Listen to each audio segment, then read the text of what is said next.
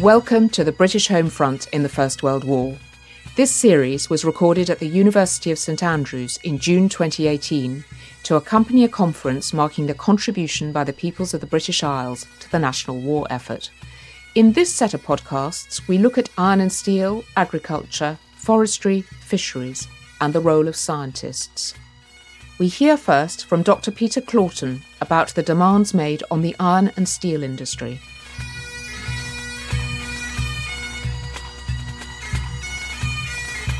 I'm PETER CLAUGHTON. I'm an Honorary Research Fellow at the University of Exeter. I've been looking at the resources required for the iron and steel industry during the First World War. The iron and steel industry at the outbreak of the war was essentially close to the coalfields for the supply of fuel and close to potential sources of iron ore within Britain. In the northern valleys of the South Wales coalfield particularly, in Scotland, around the Clyde area because of the interest from shipbuilding. In England, the Midland areas around the coalfields and up the eastern side of northern England, areas like Middlesbrough and up towards Newcastle. There was a significant element of iron smelting in North Lincolnshire, drawing on ores from that area. There was no steelworking that I'm aware of in Ireland. The outbreak of the war, they were producing pig iron and steel.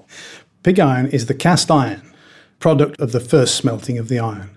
Some of that was used for castings and for forging after it had been refined. The rest was fed into the steel making processes. Now, Britain at this time, at the start of the war, was very reliant on imported iron ores. When war broke out on the 4th of August 1914, the demands on the steel industry were immediate. There was a requirement for vast numbers of shells. The demand for the steel for that quickly outstripped the capabilities of the steel industry in Britain.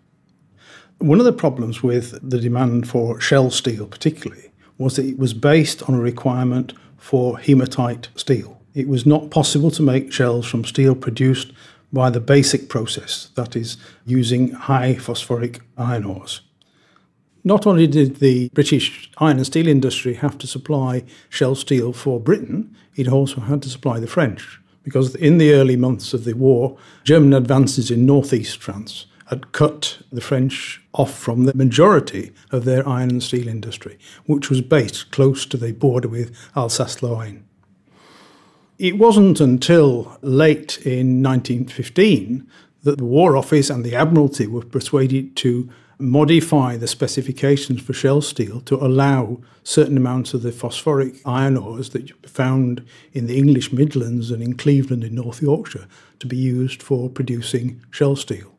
And further concessions were made in 1917 to allow even larger amounts of phosphor. You're talking 0.6 to 0.8% phosphor. If they allowed larger amounts of phosphor in the steel, they found they had problems with the consistency of the steel. It wasn't a homogeneous material. That caused problems with the shells themselves in that misfires would occur, shells would explode within the barrels of guns. And there was a concerted effort to improve the production of steel from the non-phosphoric iron ores. But that placed increased demands on the resources required for the industry, because the non-phosphoric ores only contained around 25% iron, as opposed to hematite ores, which were around 50% iron. And so the demands on fuel and demands on fluxes to release the slag during the smelting process were much greater. Twice as much fuel, twice as much flux. You also need the materials for the linings for the furnaces, the dolomite for the basic linings, silica bricks for lining other parts of the furnaces and other specialist linings, some of which actually had to be imported because we didn't have enough in this country. This brought problems for the limestone quarries producing flux. They were short of manpower. They encouraged quarrymen to come in from less essential quarry enterprises, particularly things like China clay working in Cornwall, to supplement the workforce in the limestone quarries, but still they were short of manpower. And in the end, they started using prisoners of war. One area of the steel industry which changed significantly through the First World War was the production of specialist steels. These were hardened steels for machine tools and armour plating. Large amount of that production was concentrated around Sheffield. One of the changes was the introduction of electric arc furnaces for steel melting. Electric arc furnaces were very effective. They could use large amounts of scrap steel, which put less of a strain on the demand for iron. The numbers of electric arc furnaces rose from about 16 at the beginning of the war to something approaching 200 by the end of the war. They put considerable demands on electricity supply, and electricity in Sheffield was actually rationed at one point. There just wasn't sufficient generating capacity to cope with the large number of furnaces being used. The specialty steel industry also required those additional steel alloy minerals, most of which were imported throughout the course of the war. Only two of the steel hardening minerals, tungsten and manganese, were produced in the UK.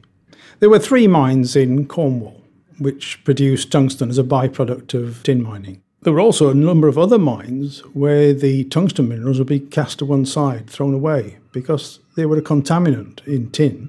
So a number of mines put in place schemes to rework the waste dumps. This involved significant numbers of women helping the men to sort through the dumps to identify these tungsten minerals and put them to one side to increase production.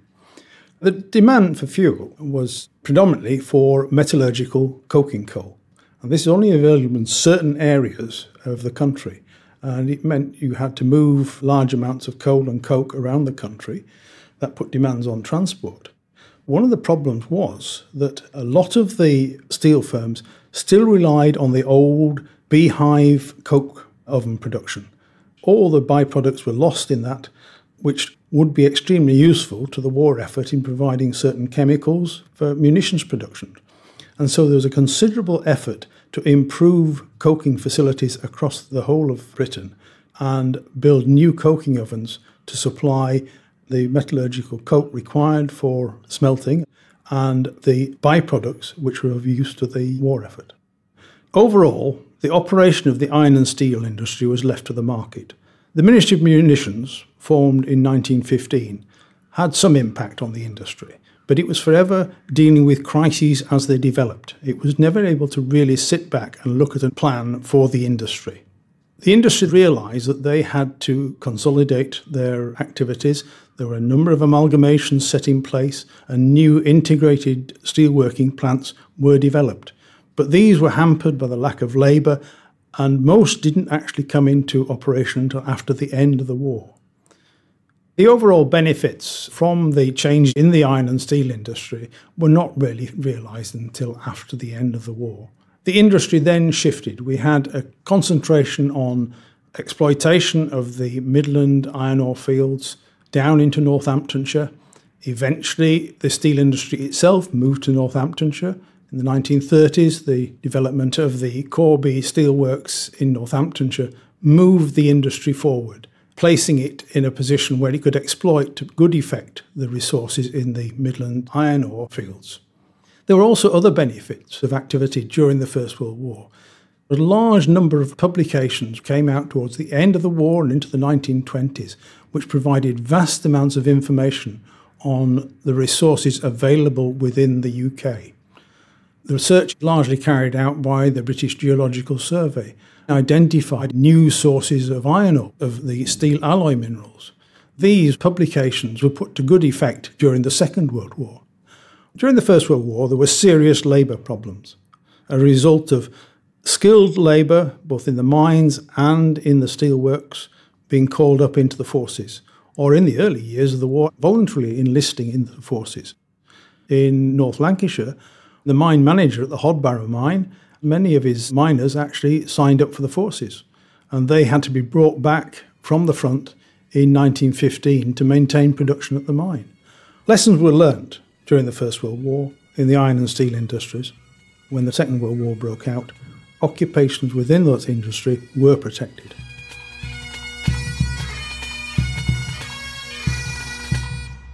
That was Dr. Peter Claughtон on the demands made on the iron and steel industry.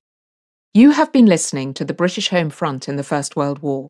The podcast series was made possible thanks to the generosity of John Cawthorn and the 1926 Foundation. The conference was supported by the Department for Digital Culture, Media and Sport and the Scottish Government. It was a Chrome radio production for the University of St Andrews, with music by the pipes and drums of the Royal Scots Dragoon Guards. The producer was Katrina Oliphant, with sound design by Chris Sharp. The series editor was Professor Sir Hugh Strawn. In our next podcast, we hear from Robert Newman about forestry and the demand for timber.